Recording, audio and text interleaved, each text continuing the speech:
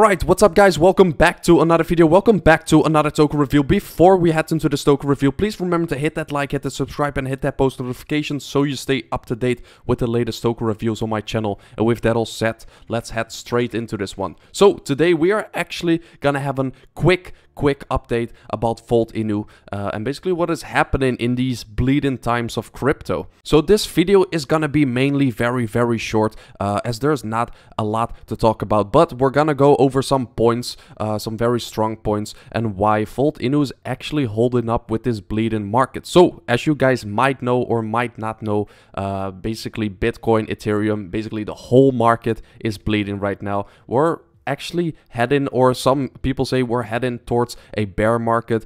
These days are very critical for the future if we're heading towards a bear market or we're still in the bull run. So only time can tell us, and basically if you are invested into any crypto or like me, like in Bitcoin and Ethereum and all those main coins as well, then you just gotta stay strong. Don't look to your wallet too much and don't do anything I wouldn't do as well. Don't panic sell. You can panic buy, which will be smart, obviously, in my opinion, which I did as well. But do never panic sell, because you're gonna regret it when those numbers go up, and they go up hard sometimes.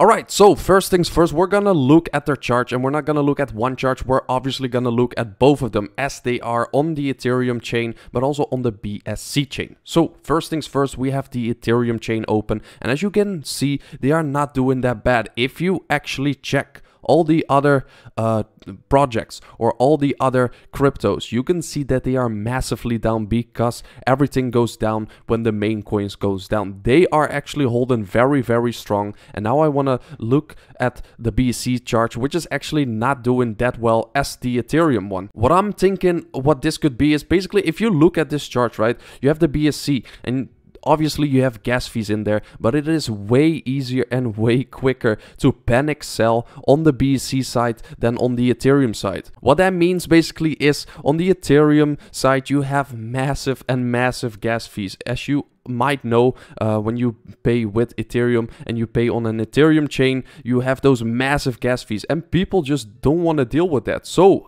I see a stronger side on the Ethereum, so this is actually beneficial for those on that side than on the BSC, on the Binance side, because Binance, BNB in general, like the BNB coin is down so much. Like you don't know how much I am down on BNB right now, but eventually I am praying that everything will be alright, and I know that it will be alright. Have a strong mindset if you're into crypto. But basically, on the BNB side, it's not looking that good. On the Ethereum side, not as good as well, but it looks way better. So those gas fees actually make people scared, like, oh, should I actually sell? Well, not really that much is selling, so I might hold off. It is not worth to sell because you are up against those gas fees. You do not want to sell your stuff, so that is something that is actually beneficial for the Ethereum side. And now let's move on.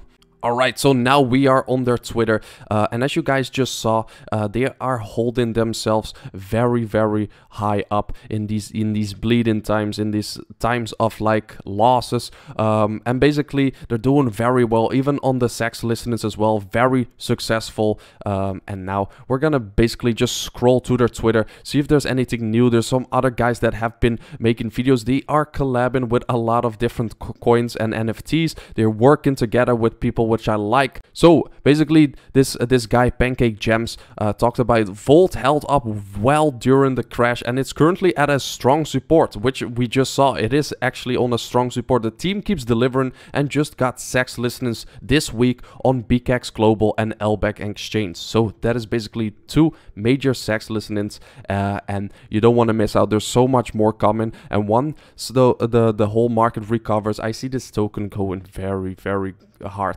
So with more CEX listeners and utilities coming, Vault Inu officials primed to bounce hard soon, as I just said. So basically a lot of people believe in this, and I think it will be very nice for the future of Vault Inu if they actually keep delivering everything that they have to offer for the team, and they keep listening to their community. Then this token is gonna see the moon very soon. But basically that was just a short update video about Vault Inu, and basically I might be be back next week with some more information about some more updates coming. And I hope you guys enjoy these videos. So leave a like, hit the subscribe, hit the post notifications if you want to see more of Vault Inu, or if you want to see more of some hidden gems on my channel. So with that all said, ladies and gentlemen, I'll see you all next time. Peace, guys. Dance in the moonlight, dance in the moonlight, oh, dance in the moonlight.